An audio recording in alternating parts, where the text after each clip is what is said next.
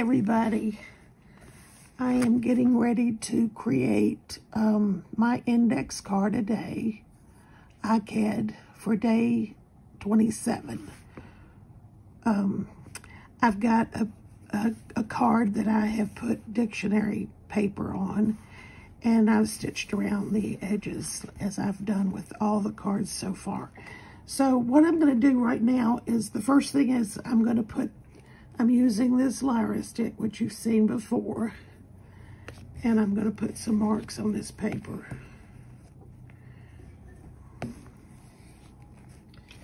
Okay, now I'm going to take a pencil and also do some marks. Okay, so I'm finished with that now. I've tried in a lot of ways to do different things for you, so I, can share what I'm, doing different things anyway. So you get a variety of stuff, is just basically what I'm saying. Okay, so I'm going to use, I've got a jelly plate, and it's, I believe, 3 by 7 or something like that. Let's see, I don't know.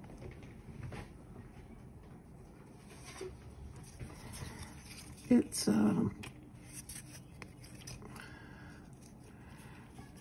well, about 6 3/4 that way, and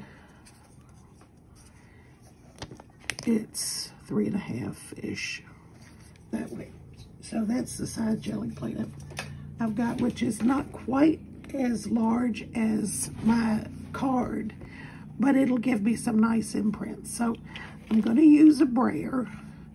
I'm going to use some stencils, actually just a couple of stencils. I don't think this is going to take very much, but anyway, that's what I'm going to do. I'm going to put some paint down on the jelly plate. I've got, it's a cadmium yellow medium hue. It's not going to take that much paint, and I'm not sure if I'm going to, well, it may take more than I've got down here anyway. I'm going to do that again.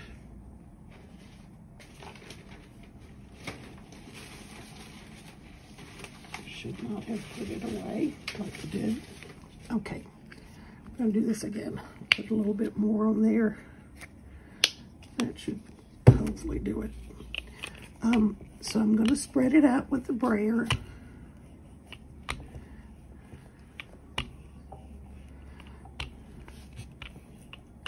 Just kind of a thin layer.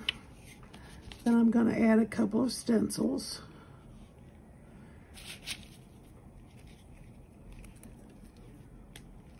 I wish I could tell you where I got these stencils, but I don't really remember.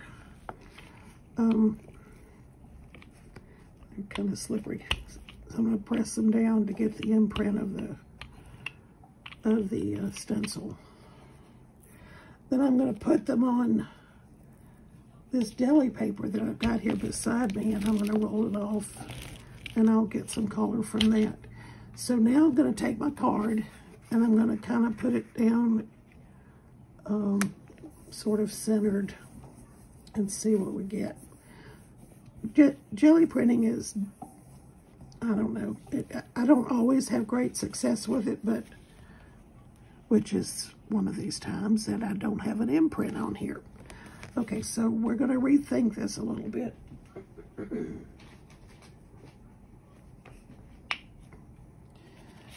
I'm going to put down a different color. This is a burnt sienna, I believe. Yes. We're going to put this down and see if we can get an imprint on top of it. My strings are going all over the place.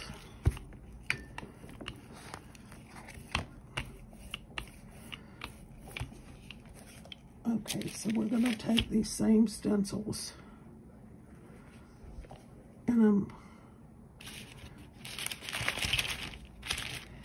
actually going to take this deli paper and put it over top of it. and rub that. I'm going to try to open this up so I don't get paint all over my hands, which I don't really mind. And it may end up that the deli paper looks better than the card. I'm going to try this and see what happens. Got more of an imprint this time, I think, so I'm going to put this part down. And that gives something, it looks pretty cool. Now I'm going to put this on the other side. Okay, so we've got some circles, we've got some squares. And that's what I had intended. And we have a piece of deli paper that can be used to cover a card, or some, just used as fodder. And I'm going to take this jelly plate and put it on this again. And I believe I can get some more. Get a ghost print at least on here. So that's good. Still some paint on here. I don't typically clean my plates, but I have seen demonstrated the use of packing tape. Putting that over here, and the packing tape will pull up everything. And in addition to that, you'll have a piece of tape that you can use in your projects as well. But we're not going to do that today. So I'm going to take these stencils, get them out of the way. My brayer still has a bit of paint on it, so I'm going to roll that off on my underpaper and then put that away. The paint is going away. Okay, so let me get back and make sure I'm in frame. The next thing I'm going to do is add my tea bag. So I'm going to use this matte medium. The tea bag blows away. I have a fan on because I'm sitting in front of two windows that make the room a little bit toasty sometimes. So I've got a fan on going. And we're going to put this down.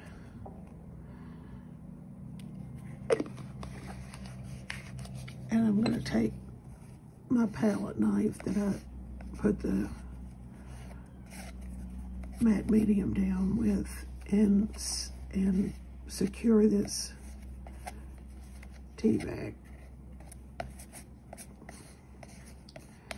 Okay, so now I am going to put my Dina Wakley tape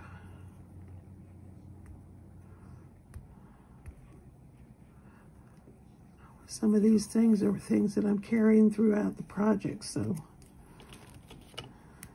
it's not the same tape, but it's Dina Wakley tape is what I've done so far. Put that down, and I'm going to add another piece.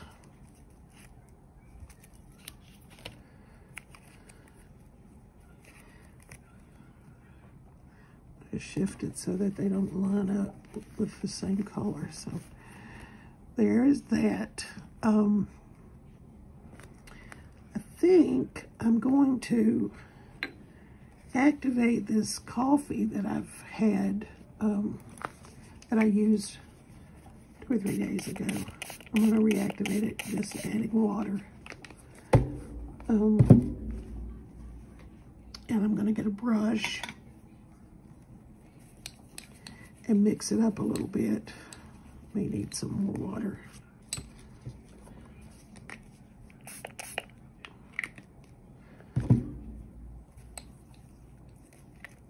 And then I'm going to splatter it.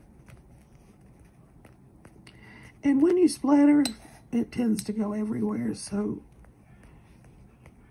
just be aware of that. I've got some bubbles, which I'm going to try to get rid of. But they're not really, it's not really a bad thing, but so I've got some water there. I have I'll probably ought to dry this. I'm gonna put it under the table so maybe it won't be so loud. I need to get a Tim Holtz, a Ranger dryer, because they're very quiet. I should get one. Mine works great. I've had it for many years, and it was called a pig. So the coffee is pretty wet.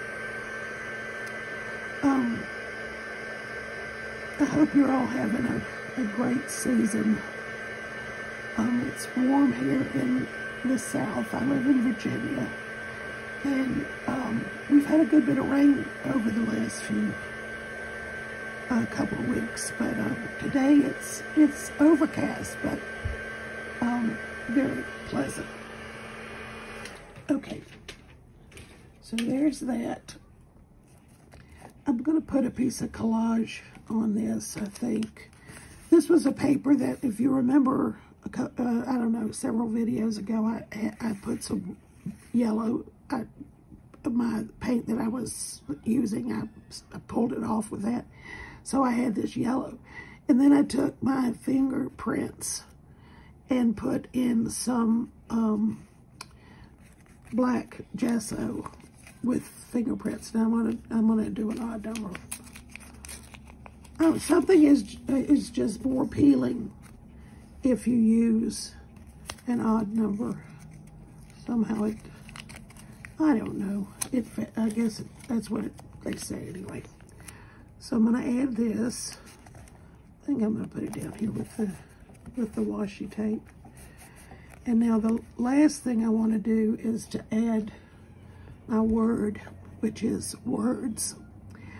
You know that old saying, sticks and stones can break my bones, but words will never hurt me.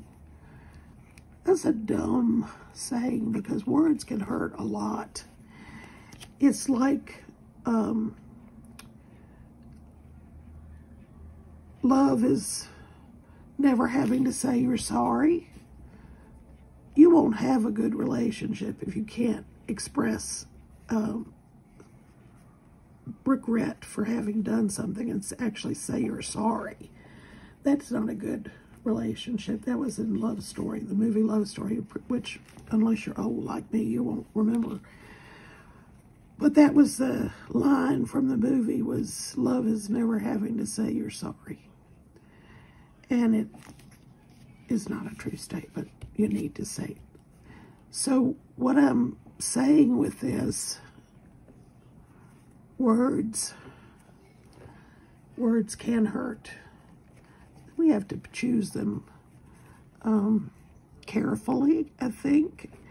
And with social media, we can, people can get away with saying whatever they want to say,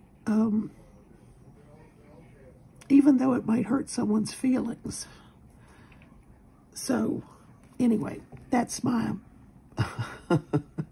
that's my preaching for today. Words can hurt. So I hope you've enjoyed this video. Thank you so much for joining me, and I hope to see you tomorrow.